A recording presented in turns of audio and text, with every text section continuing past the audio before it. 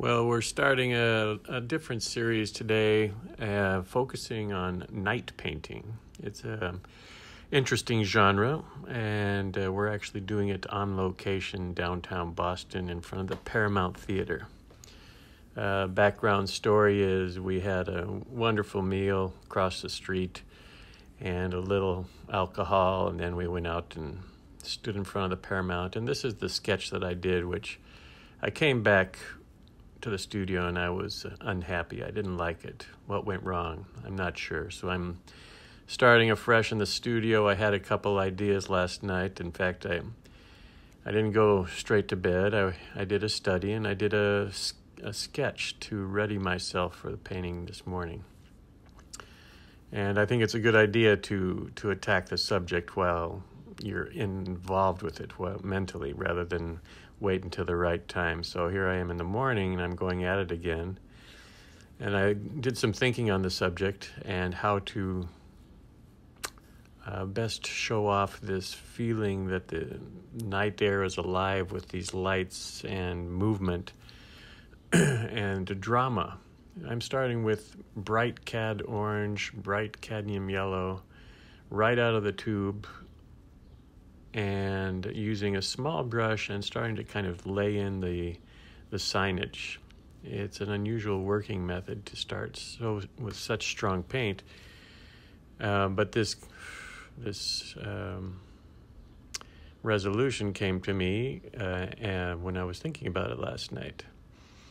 So I'm starting with instinct, and I didn't start this way the previous evening. I started with some a little bit of the sky, working from light to dark, adding dark buildings, and trying to apply the signage at the end. But I'm doing it a little differently today after thinking about the process. And I'm starting with the bright colors that I want to really set the tone for the painting, drama-wise.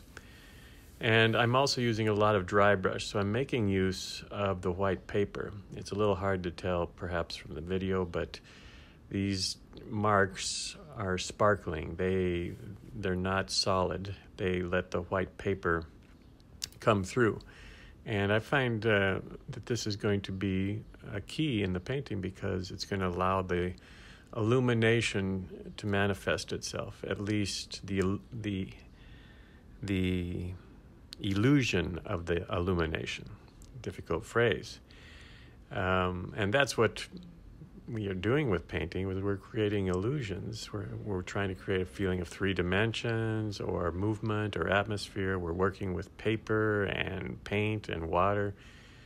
And we have to find ways to create the illusion. So it's a very creative process. Painting is a very creative process. And yes, the greats in the past, the great artists of the past, have certainly set a standard, shown us ways to do things. But living in our time, we tackle new subject matter in new ways, and we try to revitalize the media and the expression for our time. So now I've moved from the application of bright cad red, bright yellow, cadmium yellow, some orange, to a really deep, pure ultramarine blue with a bit of black. And this is, again, almost straight from the tube. How often do we use the color with such, I guess, opacity? It's not truly transparent, but it is it's transparent watercolor. And this thickness is absolutely necessary to get the contrast that we need. We are counting on the white of the paper to come through the broken strokes that we're using for the illuminated areas. But to make those have a strong impression and to create this atmosphere of dancing lights, we need those very strong darks. Up in the upper right-hand corner, over in the left-hand corner, a pure ultramarine blue and a pure neutral tint, mixed very generously on the brush. And I'm working on dry paper throughout the painting so far. I have an idea for the foreground that involves more wet on wet technique. But for now, I want to finish the upper section. Dry brush. Look at the dry brush stroke I just applied. That sparkle, I'm going to leave it because I want it to reflect the light that's across the street, have a shimmering quality, that means sort of an edgeless quality, and really express the intensity of the light. So the painting's progressing, and it's coming about very quickly. The upper 2/3 of the painting is coming about very quickly.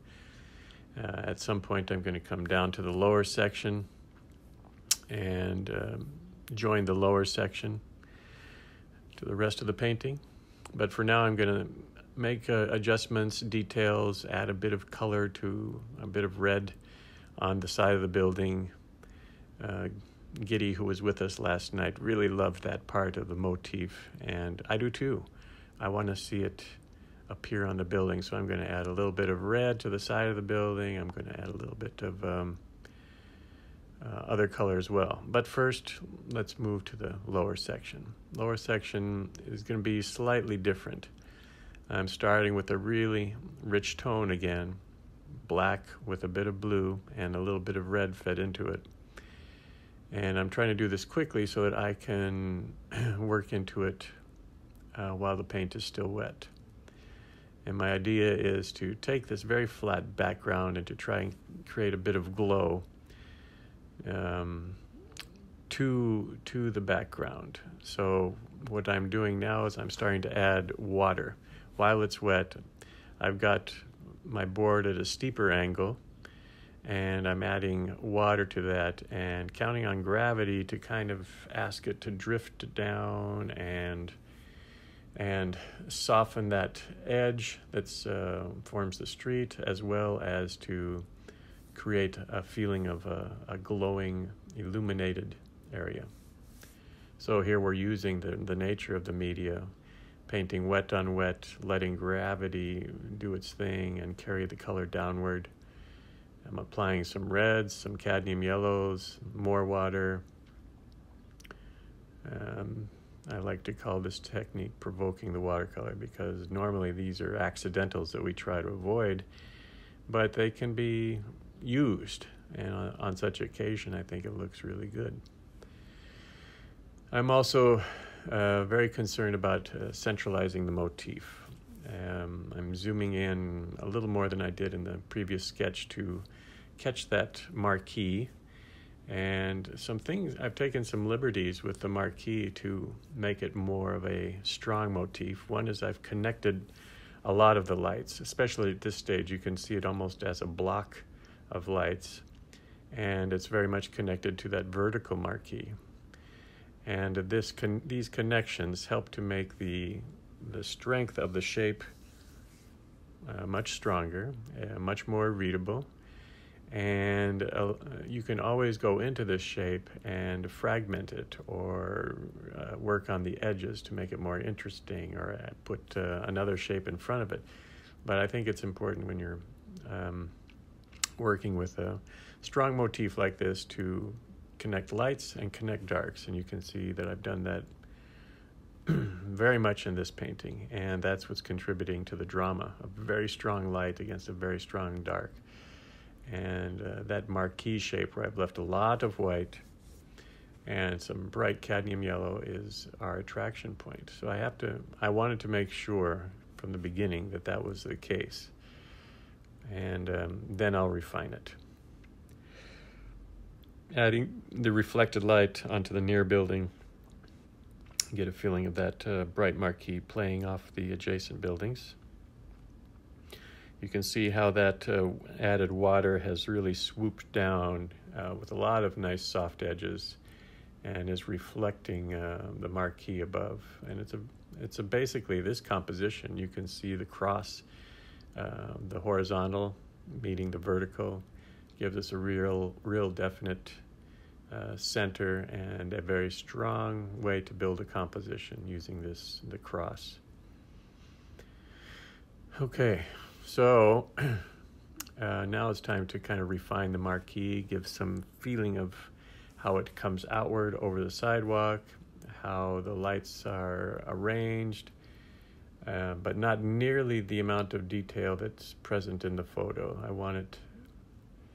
I realized from yesterday's sketch that I went too far that direction and made it too definite and too illustrative, or too, let's say, too much resembling what I saw. Here I'm trying to resemble more what I felt, that power of bright light coming out from this strong darks. And so I've changed my course in thinking about the motif. And already I'm pleased with the result. I feel like I've taken the right steps, and that my idea that changes my approach from what I was doing yesterday is worthwhile. So you can see the refinements I've placed. At some point I'm going to be putting some lettering in. At some point I'm going to be putting some figures in. But really 90% of the painting is done, and it's pretty clear to me how to go forward. It's a good feeling when you your idea, and it's just an idea, it's just inspiration, it's not materialized yet, actually comes to life. And that's what I am realizing now. The palette has been pretty simple. Cad red, cad orange, a bit of ultramarine blue, and neutral tint. 4 colors. The primaries, in fact, if you think primaries, look for red, yellow, blue. That's what you see. They are intermingling. They are tints of these colors as well. But basically, the primaries are at work here, and a lot of warm colors surrounded by a lot of cool colors. This is another way to kind of concentrate the energy in the painting. Think of, well, not a good idea. I was going to say think of it as a bomb, but don't. Think of it as concentrating energy, concentrating the visual energy of the painting in a certain area. And we lose all edges under that marquee. Whether it remains that way or not at this stage, it's kind of interesting to see that that marquee has a really outward, the light is coming towards us in a blinding fashion. Some figures. Figures are going to do a couple of things. One is they're going to create a sort of context, a narrative. I want to show a crowd of figures and then some figures closer to us to give us depth in the painting. So I'm putting in, look at just blobs, and I'll put a little head on top of these blobs. And as of yet, they don't quite look like figures, but this art form of visual communication is very interesting. If we get put a couple definite figures in the painting, figures that are very readable, have arms, legs, heads, those little blobs, suddenly we feel they're figures too, even though they're not nearly as detailed or as clearly described. It's kind of associative, and the artist plays a lot upon that when they're doing a complex scene. We count on those sorts of associations to be felt by the audience, and use that knowingly in the painting. More blobs, more crowd. Let's put a couple of figures in the midground, walking towards us, walking across the street, to get a feeling of animation. That's another important aspect to me, is for the painting to feel animated. I don't want my figures to feel like statues. I want them to feel like they're in movement. I don't want the light to feel like it's frozen. I want it to feel like it's active. I don't want anything to really feel quiet in this painting. I want it to feel really active. This is always a tricky part of the painting, putting lettering. Why? Because we want to know what it says. It becomes very quickly a centerpiece. And for this painting, it's okay because it's an icon, and Another reason is it's part of that central motif, part of our center of interest. I'm trying to avoid making the letters too crisp and too perfect. I want the letters to feel animated too, so I'm leaving them kind of broken edged. Again, utilizing the rough paper to create a feeling of animation. Interesting, isn't it, to think we're painting a painting that is basically freezing a moment in time, but we still want it to feel animated.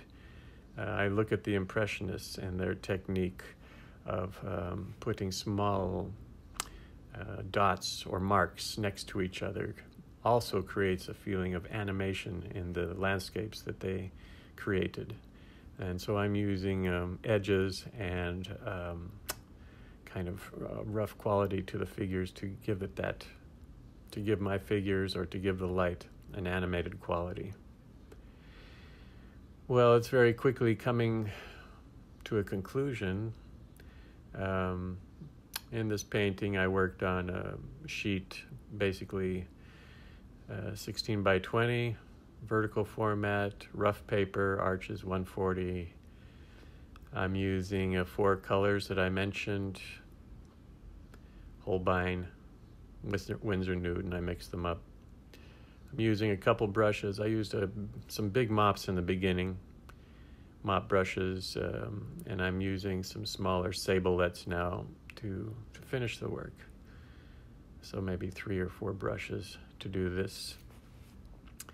And in terms of process, it was a little unusual because I used really thick paint from the get-go. And we're not taught to do this. We're taught to gradually build up from a wet wash to a thicker paint, from light to dark. And while I did start with some light areas, I quickly moved to my strongest darks.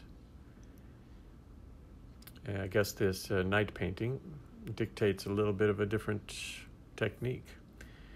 Anyway, the next series, we're going to be moving to different locations in Boston and doing some night paintings. So if you see me out there, stop by and introduce yourself. I hope you enjoy this series. I know that I'm really enjoying this one. We'll see next week how that comes out. But it's a different genre, and we kind of got... Well, I should really blame one person for this, and that's Patricia Stimpson, who was inspired by the ideas, inspired so much that she insisted that we go out when we were in Paris a few months ago to do a night scene. And of course, everybody was enthused. We were talking, we were having dinner and drinking wine, and yeah, let's do it.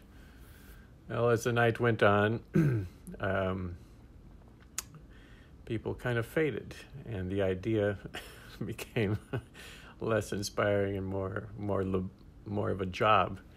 Anyway, Patricia had such enthusiasm that I said, yes, let's go do a night painting on the streets of Paris, and we did.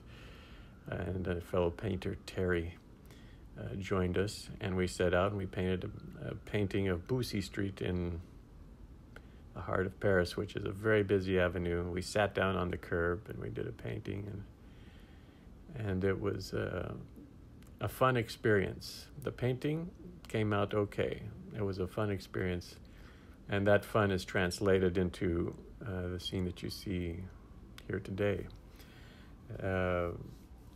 One of the challenges working outside, of course, you've got to find an area where you're going to have enough light, even if the sun disappears, to be able to see your work. So standing in front of a storefront that's closed. Boston has these illuminated kiosks that give us a little bit of light and a little bit of protection, so that's what we're using tonight. And you have to work a little quickly. There's a lot of movement, a lot of energy in the scene. So we're exploring this drama over the next few weeks. Painting is coming to a conclusion. I'm tightening up some of the details. I'm leaving that center part rather raw. That you can see the finished piece here. The Paramount Theater District in Boston on a busy night. I toyed with the idea of cars, but decided that cars and so close to pedestrians might give us an anxious feeling, so I just went with pedestrians, and I'm happy that I did. I hope you enjoyed this painting. Thank you.